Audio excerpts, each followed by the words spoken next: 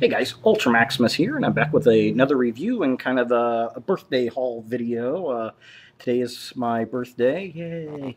And went and seen The Expendables 2 this afternoon, and it was actually pretty funny. If you've not seen that movie, I advise go checking it out, especially if you're a guy. If you like action flicks, a lot of tongue-in-cheek. It's a great afternoon kind of film. I don't know if I'd go see it at night, pay the full admission price, but definitely something fun, especially maybe Saturday afternoon or something. Lots of good stuff. You get Terminator jokes, you get Rambo jokes, you get Die Hard jokes. You even get Chuck Norris telling a Chuck Norris joke. Plus, it's so incredibly violent. It's just good fun, good fun. So check that out if you're at the theaters this weekend. I had a lot of fun with it, and it's definitely a fun little romp. So, and I got back to the house and everything, and a friend of mine, him and his girlfriend, had picked a couple of little things up for me, which was kind of nice. One was this Batman Detective Comics notebook, essentially. He knows I'm a writer, and Batman's a big thing for me. And it's a double cover, which is kind of nice.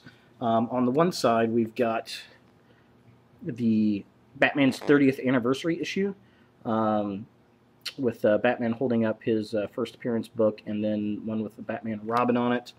Batman #1, and it says, "Well, Robin, ready for another 30 years," and then Robin's down at the bottom saying, "You bet." And then over to the side, we've got the Joker and the Penguin saying, "So are we," which is kind of fun, kind of cool. Really nice, really neat. I dig that. Very cool. And then on the back side, it's got the 80s style Batman with kind of the new logo at the top, which is very cool, very nice. So that'll be something sitting on my coffee table just for fun, a little nice deco. Another thing I picked up, which is kind of cool, is this big giant thing. Amazing Fantasy Spider-Man. It's a giant peel and stick decal, one of those things you put up on the wall. There's a picture of it there. Pretty neat. Of course, it's Amazing Fantasy, the first appearance of Spider-Man, which is very nice. I've never had one of these things, and I'm going to have to put it in a frame because I've got the little textured walls, so this thing's not going to stick to it. But it's movie poster size. It's 24¼ inches by 17 inches, so I'll be able to get a poster frame for it, and I'll put it in there, and it'll look nice. It'll look like a nice giant cover poster. So very cool, very neat. Very awesome. Thank you, Corey and Heather, for that. Very nice. And the other thing I got, which is very cool, is the Married with Children DVD box set. I'm a huge Married with Children fan. Loved it growing up. Absolutely hilarious. This is the complete series, and I love how it's got the wallpaper of the house and the family there. And just kind of, let's open this little puppy up, see what's in it. We got more picture frames with images from the show on there with Jefferson, Marcy. Steve's on there, so everybody is present on the cover there. And then, of course, we've got the Bundys on that side again. When you open it up, of course, we have Peg and Al, very cool. And then on the insides, we have Kelly over there, and of course we know who's going to be on this side is Bud. Very neat, very cool. And the funny thing about this set, and you kind of see it here with Kelly, it's basically just a spindle of the discs. So you get this kind of cheap cardboard holder piece, and then you've got all the discs on a spindle. So it's 32 discs, all 261 episodes. And I'd gotten this for a friend of mine, actually, for Christmas last year, and just lots of fun watching, finding your favorite Bundy episode and sitting there drinking a beer and just enjoying some good old Al Bundy.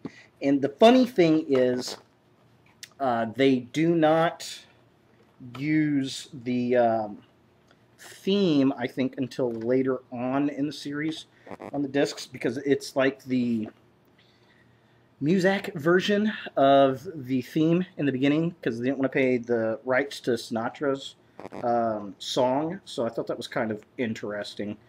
It's really, really bad too. It's just good, god awful.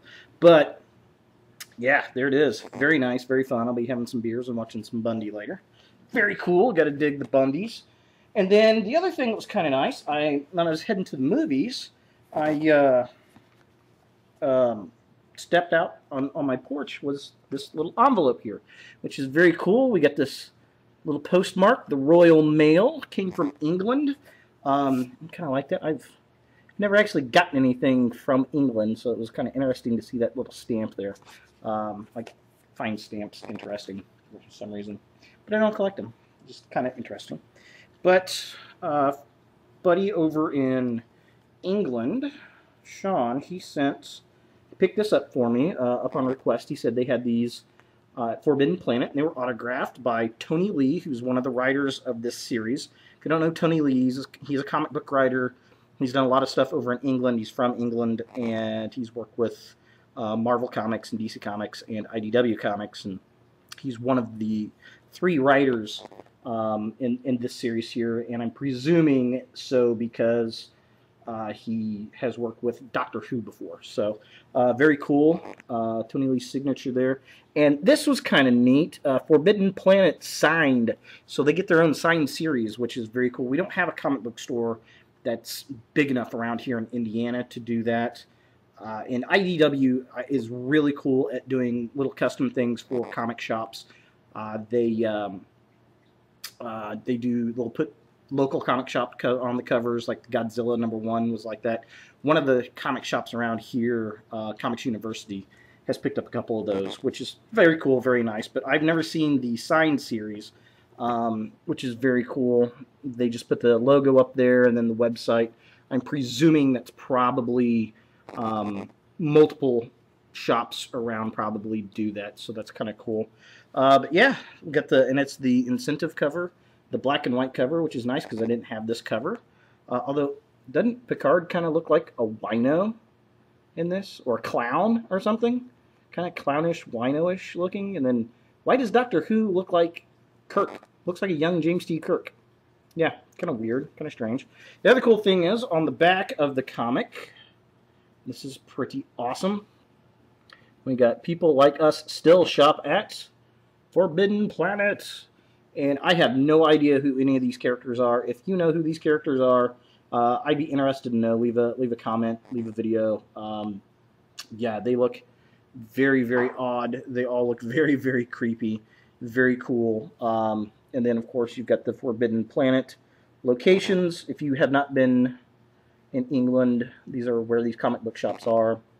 And I'm presuming those are the phone numbers. So, yeah, very cool, very interesting. I really, really dig this. I find it interesting there is no price anywhere on this.